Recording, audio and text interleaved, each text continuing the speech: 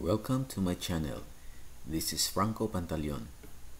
In this video, I will show you how to determine directly the standard deviation through your calculator using the mode SD.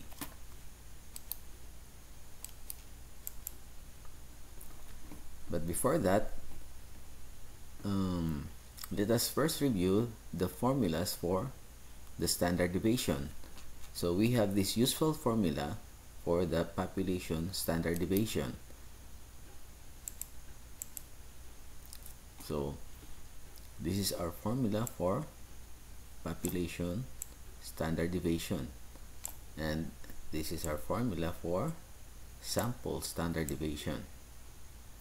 Now I have here another formula, the shortcut formula for population standard deviation, and the shortcut formula for sample standard deviation.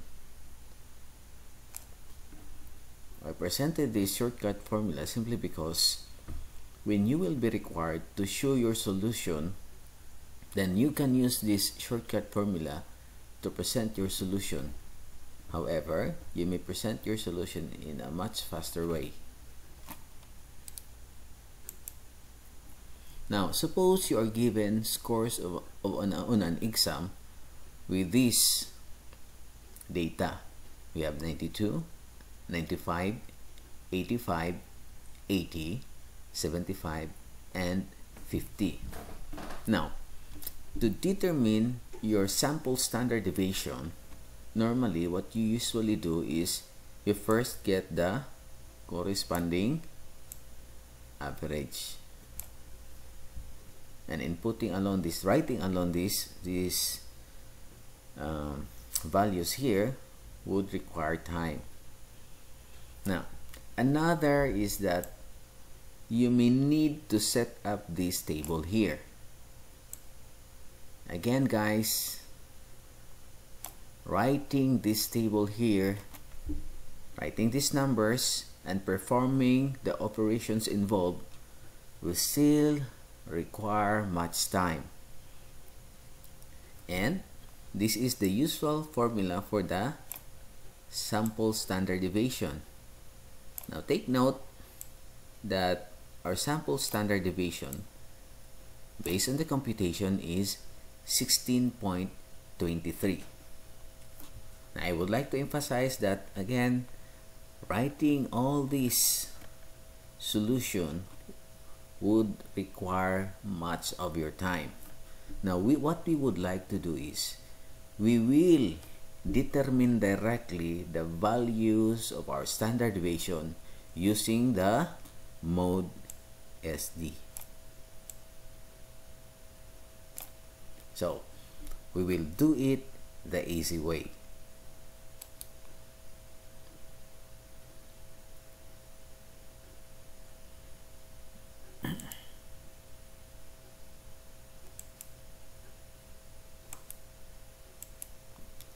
Okay, now so to select the standard deviation mode, you really need to press your mode twice, and you press 1. So we input the values 92 M plus, 95 M plus, 85 M plus, 80 M plus, 75 M plus, and 50 M plus. We can now determine directly our average. We have shift 2 and we press 1, we get our average. Now shift 1 and we select 1 and we get our average. Now to determine our sample standard deviation, we have shift 2 and we select 3 to determine our sample standard deviation. So we have 16.23, which is just similar to our previous calculation. Now, if you are really required to present your solution, we will use the shortcut formula for the sample standard deviation. So let us first write the formula for the sample standard deviation.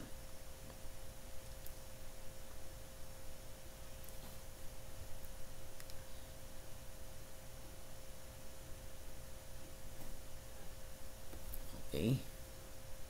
So what we will do now is, after writing our formula for sample standard deviation, we simply write the corresponding values for our expressions. So we need to determine summation of x squared and summation of x, which we can readily determine.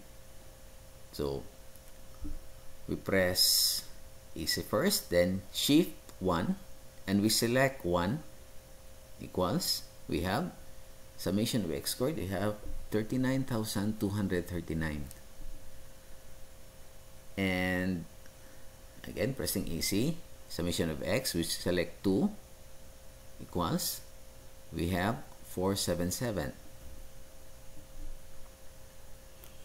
Now, having determined these values, we simply substitute these values into our equation. So let us first write the values for our equation. We have n is 6 since we have 6 observations, and of course this value here, and we have this value all over. N is 6 and minus 1 is 5. There's no need for us to compute simply because we already have determined our sample standard deviation previously. We will simply copy the value of our standard deviation, sample standard deviation. This is we only write this to justify our value. Okay, it's just like reverse engineering. Next, if you are required to solve for our population standard deviation, just for illustration purposes, we select shift 2 and we select number 2 equals to determine our population standard deviation, and we have 14.82 if we round it up to 2 decimal places. Okay, so if we are really required to show our solution, then we will simply use the shortcut formula for the population standard deviation. So let us first write the formula for the shortcut formula for population standard deviation.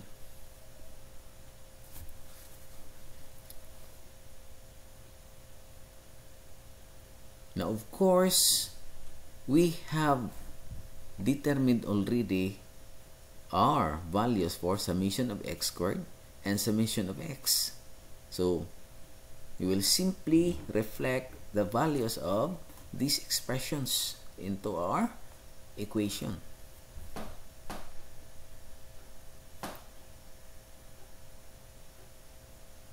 Okay, we write the corresponding numbers.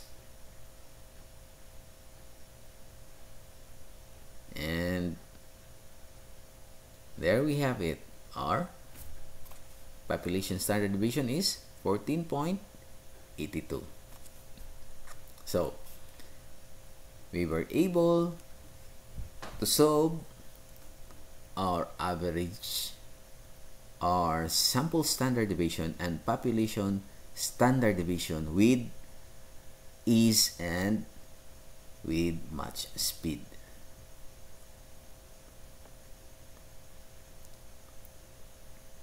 Okay.